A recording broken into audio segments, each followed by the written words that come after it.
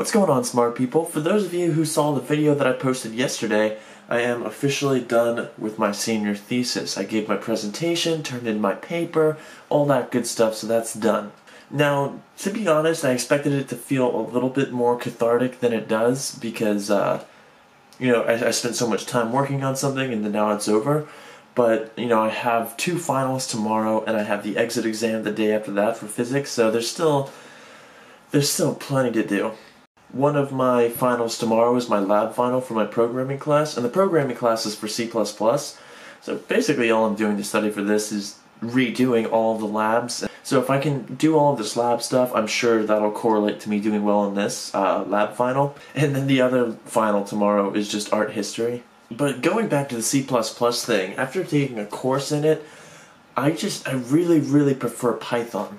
I mean, maybe that's just because it's easier, and I'm sure there's tons of stuff that C++ can do that Python can do, and maybe vice versa, but Python just seems so much more user-friendly. So I guess that's just a personal preference, but I have heard that C++, whenever it comes to running really big codes, that C++ is a lot more efficient and a lot faster, and I don't really know what the validity to that is, but that's just something that I've heard. But it also could be the fact that when I learned Python, it was more or less for the mathematical side, the computational side of Python.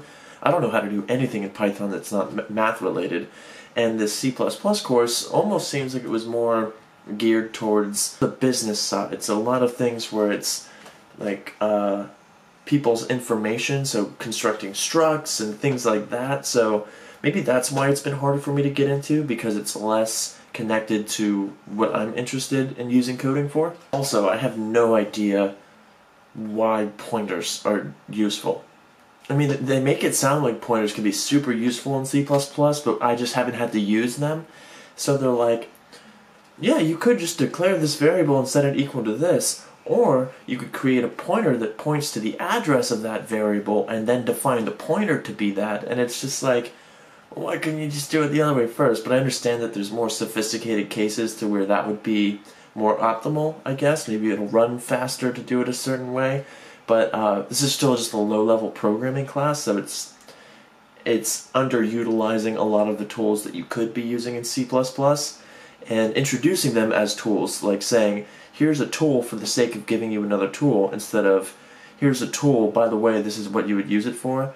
And that can be a little frustrating. But anyways, now going back to exam stuff, this video is kind of all over the place, kind of shows that I didn't really have a plan. I'm kind of glad that I'm getting some of these lower, just annoying exams out of the way this week, like my C++ one, art history, and then the exit exam, because next week I have just a little paper due, which is already almost done, and then I have my quantum final. So that means all next week I can dedicate towards studying for this quantum final. But the light at the end of the tunnel is that in 2.5 weeks, I graduate. So less than 3 weeks from now, I will have a bachelor's degree in physics, and that feels pretty good to say. But in order for that to happen, I need to do well in all of my other classes, which means that I'm going to end the video here, get to studying for the rest of my exams. Let me know in the comment section what programming languages you guys prefer, and I'll see you guys there. I'll see out you guys there.